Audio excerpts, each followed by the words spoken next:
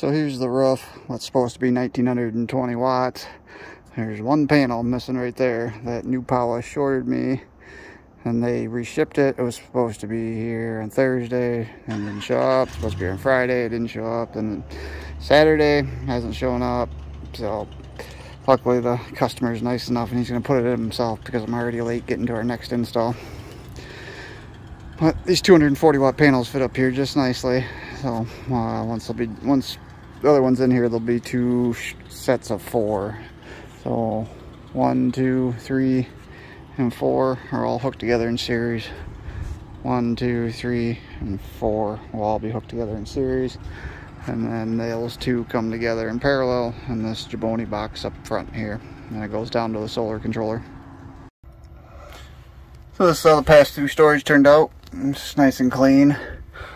Oh, again, this is the disconnect and circuit protection for the solar. So down from that Jaboni box comes in here. It's that breaker box. It goes into the 150/100 MPPT. Comes out of the MPPT, goes to the distributor. And batteries are on the other side of the wall of this. They come into the Lynx power in.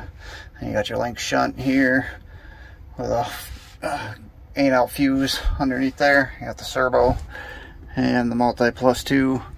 And then I put the water bay wall back on. So it turned out super clean. This little thing down here is actually to extend the internet for the servo, because the servo doesn't have the greatest Wi-Fi reception. So that's what he bought this for, so he can connect it to the Wi-Fi of his house. And here next to the bed's where we ended up mounting the screen. You know, this is where we kind of decided to mount it.